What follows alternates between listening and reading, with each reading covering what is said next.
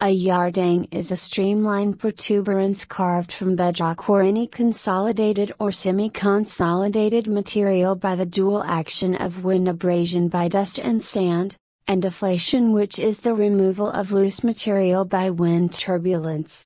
Yardangs become elongated features typically 3 or more times longer than wide, and when viewed from above, resemble the hull of a boat. Facing the wind is a steep, blunt face that gradually gets slower and narrower toward the lee end. Yardangs are formed by wind erosion, typically of an originally flat surface formed from areas of harder and softer material. The soft material is eroded and removed by the wind, and the harder material remains. The resulting pattern of Yardangs is therefore a combination of the original rock distribution, and the fluid mechanics of the airflow and resulting pattern of erosion.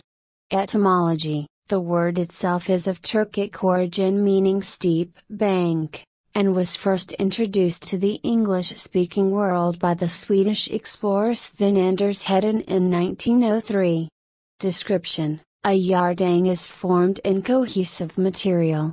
Hedin first found the wind-sculptured clay terraces or Yardangs in the dried-up riverbed of the Kirkuk Darya in Central Asia.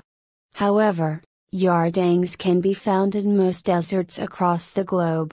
Depending upon the winds and the composition of the weakly indurated deposits of silt and sand from which they are carved, Yardangs may form very unusual shapes. Some resemble various objects or even people. Yardangs come in a large range of sizes, and are divided into 3 different categories: mega Yardangs, meso Yardangs, and micro Yardangs. Mega Yardangs can be several kilometers long and hundreds of meters high and are found in arid regions with strong winds. Meso Yardangs are generally a few meters high and 10 to 15 meters long and are commonly found carved in semi-consolidated playa sediments and other soft granular materials, and micro Yardangs are only a few centimeters high. A large concentration of mega Yardangs are found near the Tibesti Mountains in the Central Sahara. There is a famous Yardang at Hole in the Rock in Papago Park in Phoenix, Arizona, a rock formation with a roughly circular hole in it. Another Yardang in Arizona is Window Rock, near the town of Window Rock. It is a 60-meter sandstone hill with a very large circular hole in the middle of it. Some geologists have suggested that the Great Sphinx of Egypt is an augmented Yardang. Pictures from Mars show that the Yardang ridges occur on a massive scale there. Some individual ridges are tens of kilometers long with intervening valleys nearly 1 kilometer wide.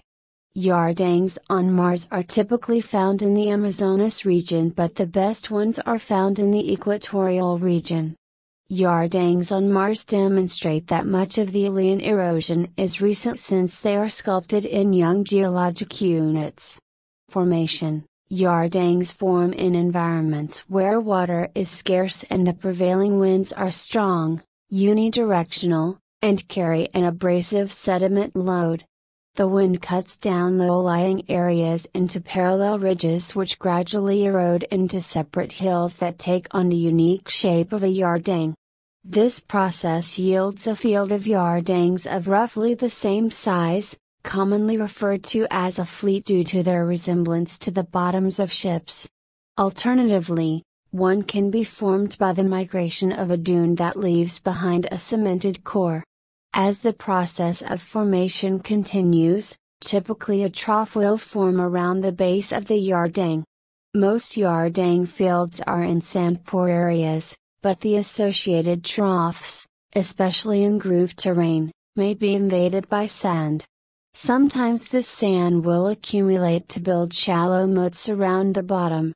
They are more commonly created from softer rock types like siltstone, sandstone, shale and limestone, but have also been observed in crystalline rocks such as schist and gneiss.